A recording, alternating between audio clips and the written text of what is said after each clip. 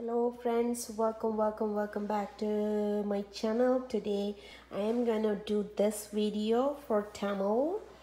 It's more request video, so I'm gonna do that in this video for Tamil. If you don't understand anything, let me know the comment. I will answer the question. Okay வணக்கம் நண்பர்களே. இன்றைக்கி நான் சுரக்காய் பொரியல், நீங்கள் சுரக்காய் கூட்டு செஞ்சுருப்பீங்க, சுரக்காய் வறுவல் செஞ்சுருப்பீங்க, சுரக்காய் கடையல் செய்திருப்பீங்க. ஸோ இன்றைக்கி நான் சுரக்காயில் எப்படி பொரியல் செய்கிறதுன்னு உங்களுக்கு காட்ட போகிறேன்.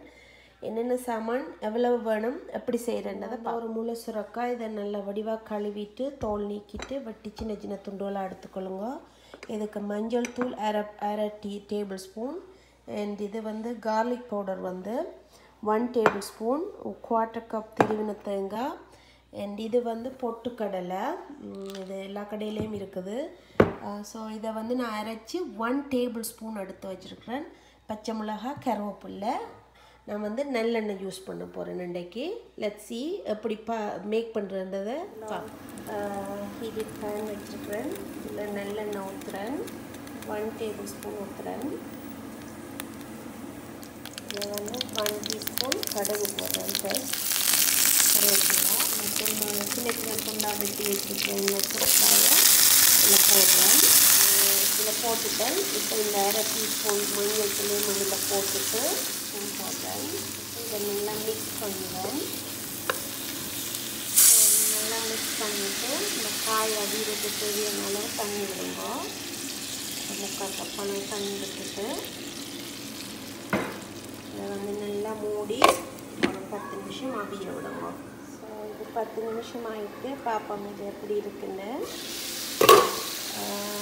பார்த்தீங்கன்னா நல்லா தண்ணி வற்றிக்குது. ஸோ கொஞ்சம் நல்லாவே வற்றிக்குது. இந்த டைம் நீங்கள் என்ன செய்யணும்னா, இது போட்டுருக்க பச்சை மிளகாய் ஆட் பண்ணுங்க. நானே முதல் பச்சை மிளகாய் போடலைன்னா அந்த பச்சை மிளகாய் இந்த சுரக்காயோட வெந்து வந்தால் ஒரு மணம் மணக்கும். ஸோ அதால் தான் பச்சை மிளகாய் இப்போ போடுறேன். போட்டுட்டு இந்த தேங்காய் பூ உங்களுக்கு போடுங்க. போட்டு நல்லா மிக்ஸ் பண்ணுங்கள். அதை நல்லா தேங்காய் பூ போட்டு கொஞ்சம் நல்லா அந்த தண்ணியை கொஞ்சம் ஈரத்தண்ணி போகும் மட்டும் நல்லா வறுவுங்க. வறுத்துட்டு இந்த டைமில் நீங்கள் இந்த கார்லிக் பவுடர் இதோட ஆட் பண்ணலாம். கடைசியாக தான் இந்த பவுடர்லாம் ஆட் பண்ணணும். இந்த முதல்ல ஆட் பண்ணிங்கன்னா அதில் டேஸ்ட் மாறி போயிடும். ஸோ நல்லா கிண்டிட்டு நல்லா கொஞ்சம் தண்ணி போக மட்டும் வருங்க. நல்லாவே அந்த தண்ணி போக வறுத்தாச்சுது. இப்போ 1 டீஸ்பூன் பொட்டுக்கடலையை ஆட் பண்ணிவிட்டு நல்லா மிக்ஸ் பண்ணுங்கள்.